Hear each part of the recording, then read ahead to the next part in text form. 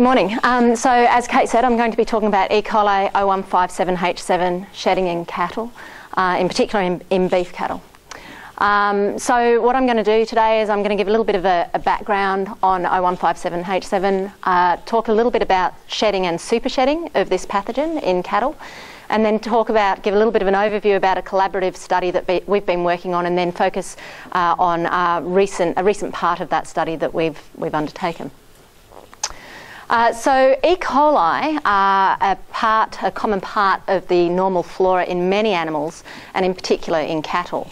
Most strains don't cause disease in humans, and indeed most strains, if not all strains, don't cause disease commonly, at least in the animals that they're within, and in particular in cattle. However, some of these strains do cause disease in humans in particular, and they are commonly referred to as Shiga-toxin-producing E. coli, or STEX, and a subset of those that cause enterohemorrhagic disease or severe gastrointestinal disease in humans are called enterohemorrhagic E. coli, or EHECs. E. coli 0157H7, which is the pathogen that I'm going to be talking about today, is the prototype EHEC serotype. It's the most commonly identified EHEC serotype worldwide and is most commonly associated with human disease. There are other EHEC serotypes, and they're called, or have been termed, the Big Six, and that is E. coli 026, 045, 0103, 0111, 0121 and 0145. Now, 026 might potentially ring a bell, or it may not, but this was the serotype that was associated with a large outbreak of food-borne disease in Europe that infected many, many hundreds of people and killed many people as well just a couple of years ago. But the point of the fact is these particular EHECs do cause severe disease in humans, and importantly, and we'll come on to talking a little bit about what we need to do to try to help this, but the USA in particular has required port of entry testing for E. coli 0157H7 since 2002, and also for the Big Six since 2012, so they see it as a major problem. With respect to disease in humans that is caused by 0157H7, it's commonly identified in outbreak investigations where we see foodborne disease. It results in severe stomach cramps, diarrhea, which is often hemorrhagic, and vomiting, and it has an incubation period that ranges from 1 to 10 days. Now, very importantly, and I guess moving from the human to what we're really here to talk about today, which is not necessarily at all human disease, what we need to remember here is that the minimum infectious dose is as low as 10 bacteria. So for things like Salmonella and Campylobacter, which are again also common foodborne diseases in humans, you need many more bacteria to result in the disease. But for E. coli 0157H7, in particular, and the other EHECs, you have a very, very low minimum infective dose. So we start to see problems when we have any sort of contamination of food products. Very importantly, and I guess we'll come on to why this is so important, but a few of these cases that occur in humans, so 5 to 10% of the cases, can progress to a very severe systemic disease, which is called hemolytic uremic syndrome, which results in hemolysis and renal failure, and can commonly result also in death, which is clearly a severe sequelae. Very young children and the elderly are more likely to develop HUS, and it's very concerning. So what are the potential exposures for 0157H7? Well, it's predominantly contaminated food and non-disinfected water, but also contact with the faeces of infected people and contact with cattle to begin with, in addition to just contact with contaminated foods such as beef. And there are also recreational exposures such as swimming and kayaking and things like that in contaminated water. High-risk foods include unpasteurised milk, soft cheeses that are made from that raw milk, unpasteurised apple cider, undercooked hamburger or undercooked or poorly cooked meat, and contaminated vegetables. But basically the bottom line is that all of these potential high-risk foods come back to the source of animal faeces. And if we don't have an animal fecal contamination, then we don't get a problem. In terms of incidence by country of STEC cases in humans, what we can see here is that there's a vast variation. Now, this is cases per 100,000 population, and they vary between average cases over a number of years per 100,000 and yearly estimates. But what we can see is the highest incidence is found in European countries such as Scotland and Ireland, where we get 4.3 cases per 100,000. And if we move down our list, we find that Australia, although South Australia with O157 and EHECs in general, or STECs in general, are much greater, the incidence in Australia overall, certainly for 2010, which is the last lot of data that has been published by the AusFoodNet, is incredibly low and much lower than the rest of these. So why are we worried about this? Well, we're worried about it because of the severity of the disease that results, and also because of the point of entry testing that the USA imposes on Australia. Now, Australia may be behind the rest of the world in terms of increasing the incidence of this disease, in terms of prevalence or incidence within our population, but we're not so sure about that. We know that the incidence is quite low in Australia. So what do we know about E. coli or 157H7 shedding in cattle? And really we need to consider shedding of this pathogen in animals, because of course this is the whole source of the disease process, whether people end up getting it from contaminated meat or vegetables. We know that there is variation between herds. We know that most, if not all, farms and feedlots have positive animals at some point in time, and that is in Australia and elsewhere. Estimates of prevalence of O157 shedding in Australia range from 1.9 to 15% of animals. And there have been a number of studies that have identified factors associated with O157 carriage in cattle in general. And these include age, so younger animals are more likely to carry and shed O157. Diet, there have been a number of conflicting reports about diet, but it seems that those animals fed on a grain as opposed to a grass-fed diet are more likely to carry and shed O157. Season, there are more animals are more likely to shed O157 during the summer months, and certainly the likelihood of humans contracting O157 and being hospitalised with the disease that results is more likely during the summer months. Day length, increased day length associated with increased shedding, group housing and transport. So we know that there are a number of risk factors. The ability for us to control some of these is obviously a little bit tricky, particularly when we're talking about season and day length. But we do know that there are some associations. Jane, just quickly, would it be fair to say that it's just animals that are under greater stress are more likely to shed? Potentially, that's certainly going to be a contributing factor, but it's not necessarily the entire factor. Things like day length and season shouldn't necessarily come to be just associated with stress. But it's fair to say it's multifactorial. I think, yeah, absolutely. What we also know, or what we have also found out in recent years, is that there's actually variation, or a marked variation between animals as well with respect to shedding of this pathogen.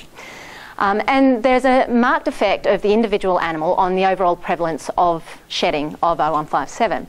What we know is that relatively few cattle are responsible for the majority of E. coli O157 that are shed. So a study by Matthews and colleagues a number of years ago now, so in 2006, defined this very, very nicely. And this is a graph of the number of pathogens shed by cattle shedding O157. And what we can see here is we've got up to 400 animals that are shedding the pathogen, and by far the majority, most of these animals shed at an incredibly low level, less than 100 colony-forming units per gram. But when we get up to a few at the very top end here, we see that very few shed markedly higher numbers of this pathogen, and that's potentially very important.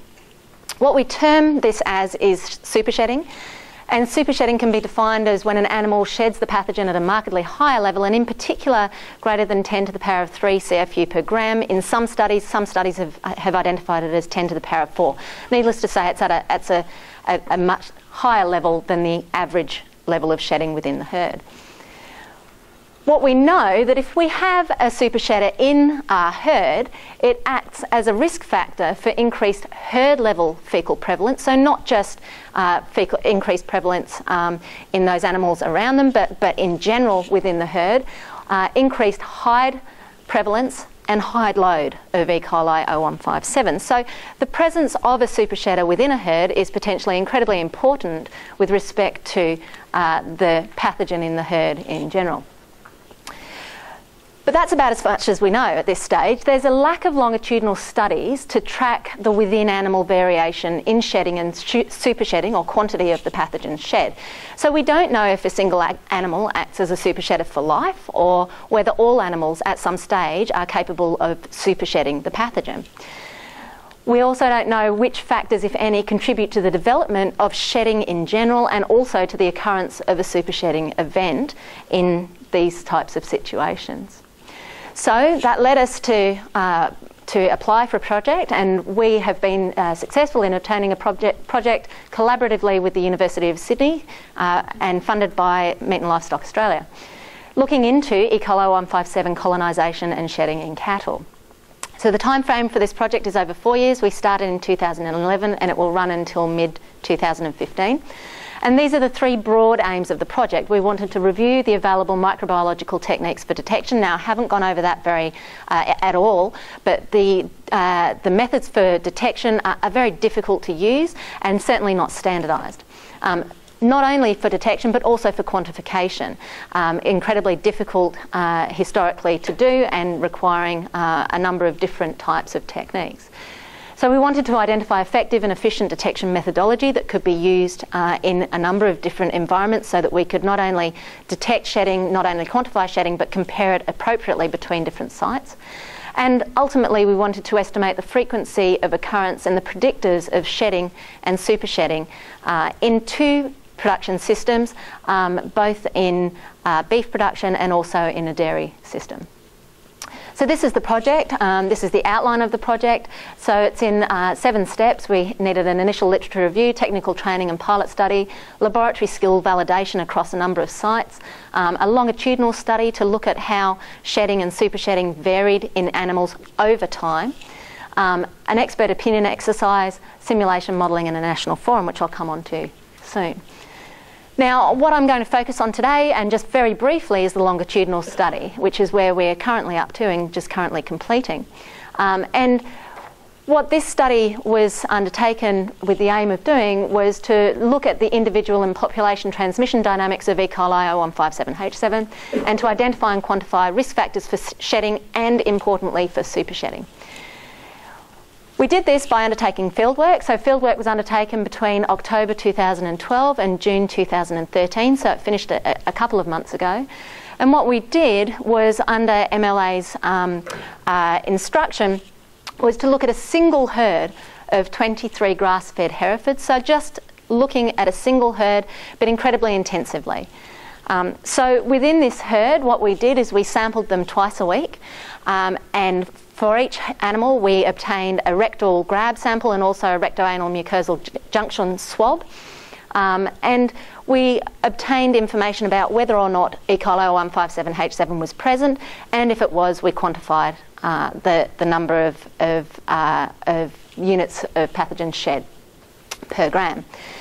In addition to this, what we obtained were individual variables, variables associated with individual animals, such as individual rectal temperature, faecal consistency on a scale of 1 to 4, hide contamination again on an ordinal scale, the weight of the animal, the body condition score, and faecal cortisol levels.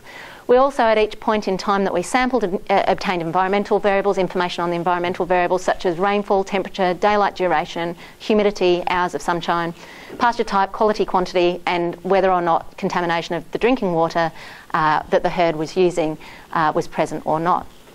Our outcome variable, we did have 2 outcome variables, which is whether the animals were shedding yes or no, and also the quantity of the pathogen shed, but I'll come on to that again in a minute. So what we found descriptively was that out of 1,326 samples, and remembering each time we sample our cattle, it takes 2 to 5 days to process those samples by the time we obtain estimates and quantify those isolates as well.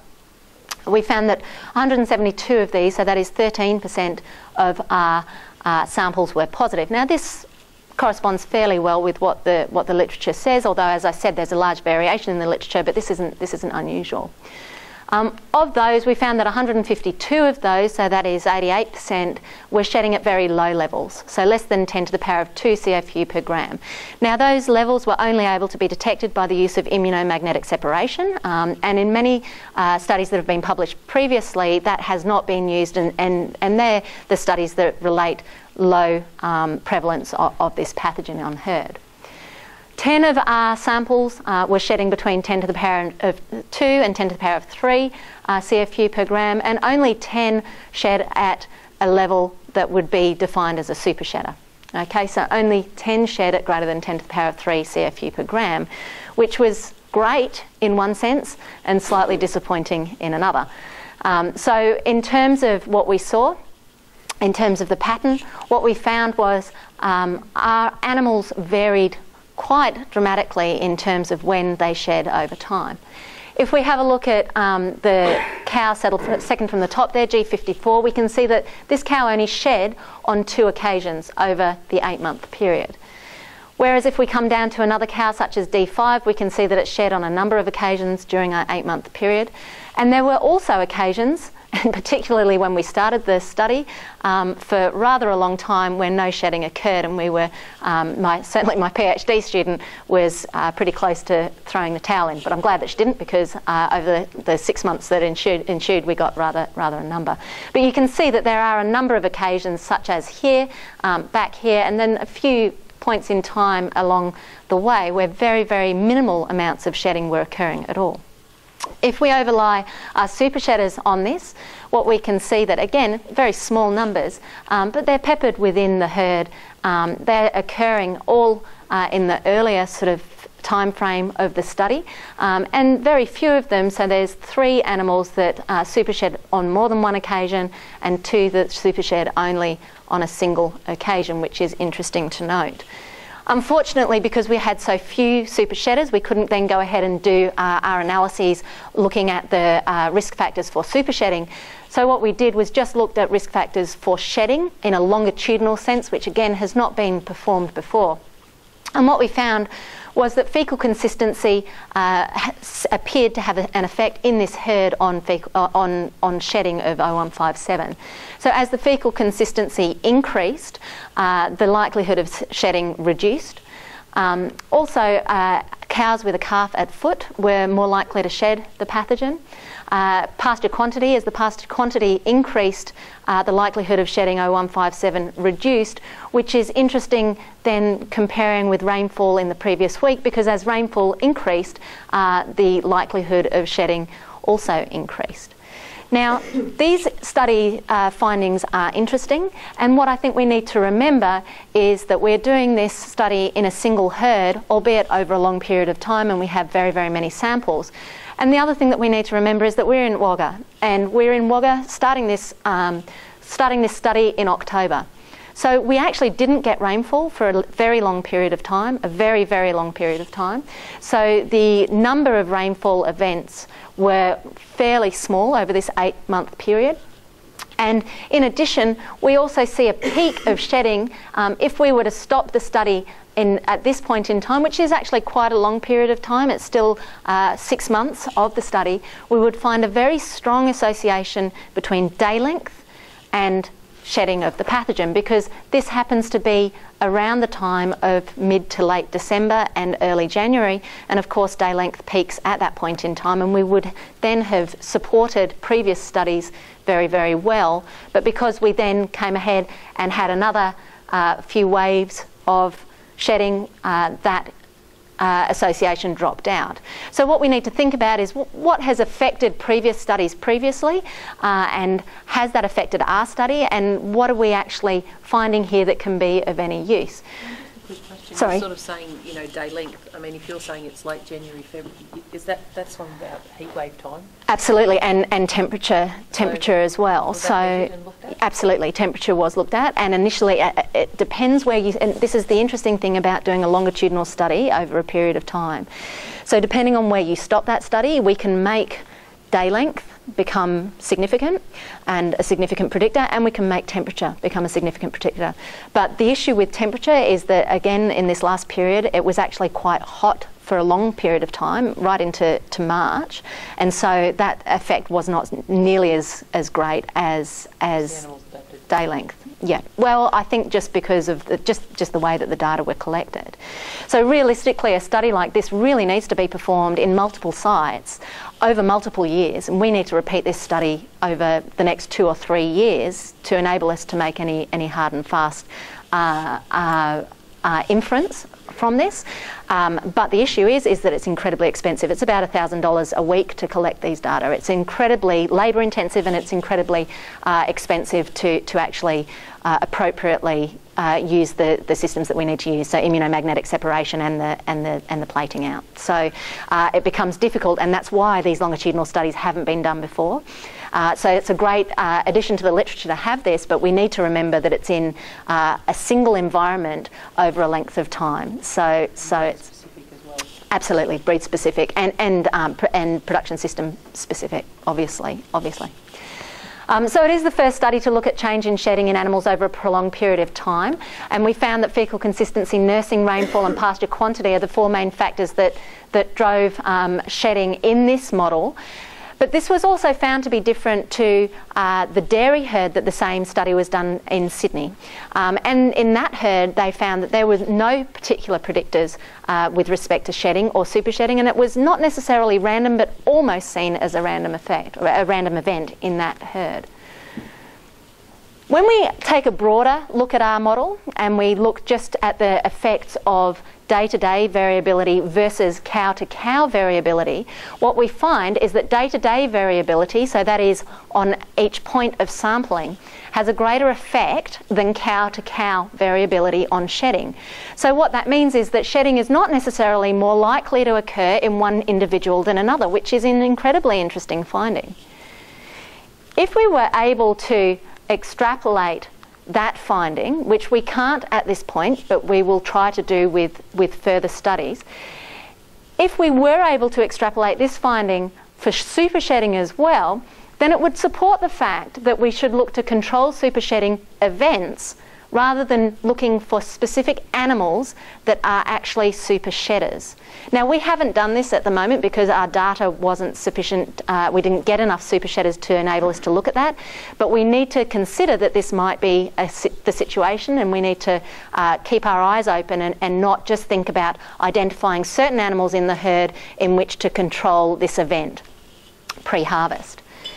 So what we need to remember is that this study was performed in a single herd and is subject to variation or lack thereof of weather, as we've just discussed, and future research needs to address this. So what we need to do is we need to think about looking at a short intensive study. We've looked at sampling twice a week over a prolonged period of time, but what if that variation, which we've seen to be marked, is actually present at a far finer time period as well. So we need to think about looking at a reduced time interval, so that is perhaps sampling twice a day over a shorter period, such as 2 weeks, to see what is likely to occur here.